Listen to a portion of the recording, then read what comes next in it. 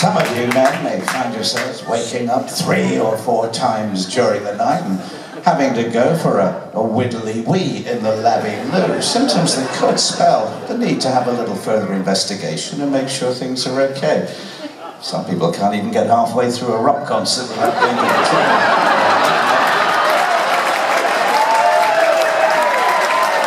Excuse me, let me guess, you're looking for the lavatory? Yes, I am, yeah.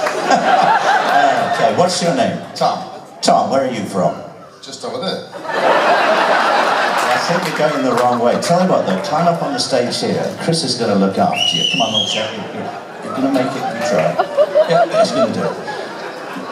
Make sure he's okay, right? And the other thing I suppose I need to complete this little example of how easy this medical checkup can be is a doctor. Anybody a doctor here? Just looks like a doctor.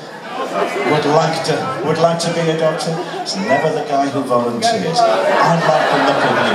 You're my doctor tonight. Come on. Yeah.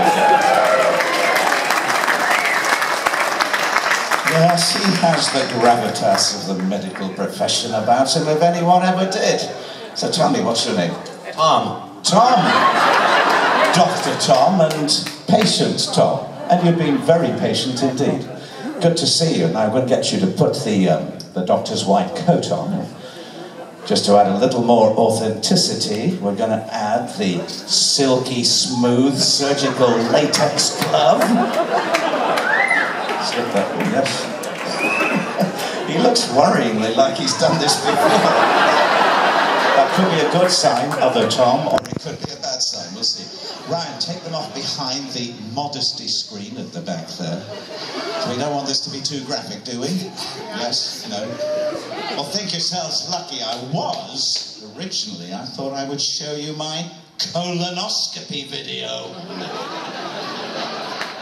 Which is a little graphic even for you guys. Now then, they should be appearing behind the modesty screen any second and demonstrate how easy the prostate exam can be.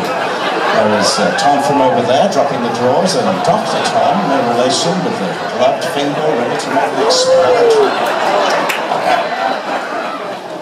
Well, you get the hang of it. It's over in a flash. It's really easy and it hardly hurts at all, honestly.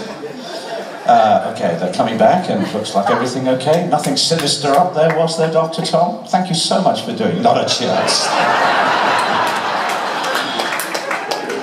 And Tom from over there, how did that work out? Was it painful? It was okay, yeah. It was really okay. Going to do the same thing again next year? Definitely, yeah. Going to seek out the attention of Dr. Tom again?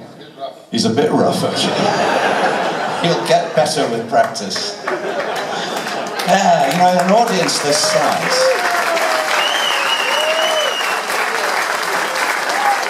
In an audience this size, there will be somewhere between 50 and 60 men, statistically speaking, 50 and 60 men here tonight who will be diagnosed with prostate cancer in your lifetimes.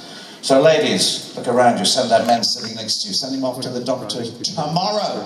Don't waste another day, get that medical check done up, save a life, it could be his.